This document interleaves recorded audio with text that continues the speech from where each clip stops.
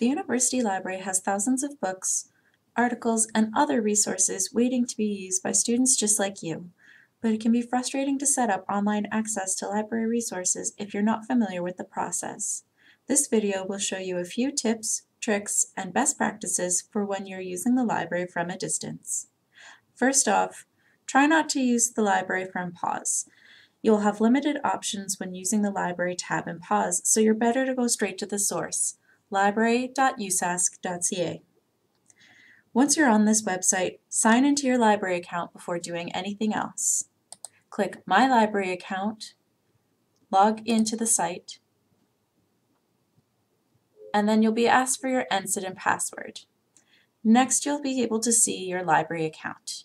Here you can see recent checkouts, fines if you have any, holds on borrowed items, as well as your borrower information.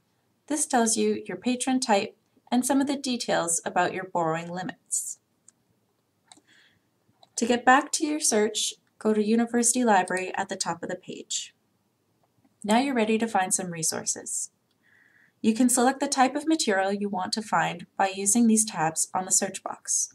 So if you want books, select books, articles, journals, databases, and more options. So if you want to work on a research paper, perhaps articles is a good place to start. Here you can search for specific articles or search by subject, author, citation, or digital object identifier, or DOI, if you have it. One tip for you, if you're searching for a known article, such as an article on a reading list provided by your professor, simply put the title in this box and enclose it in quotation marks. This will find the exact article you're looking for, rather than picking up specific words from the title that don't lead you quite to the right thing. So let's do a search for nursing theory. In this box, I'm simply going to search nursing and theory.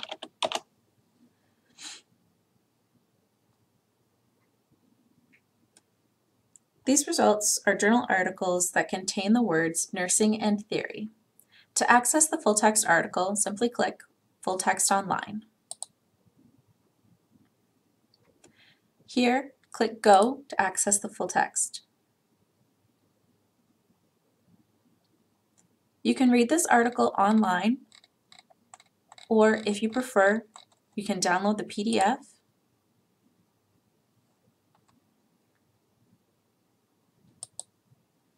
If you're working with a citation manager, you're also able to export the citation under Tools and Export Citation.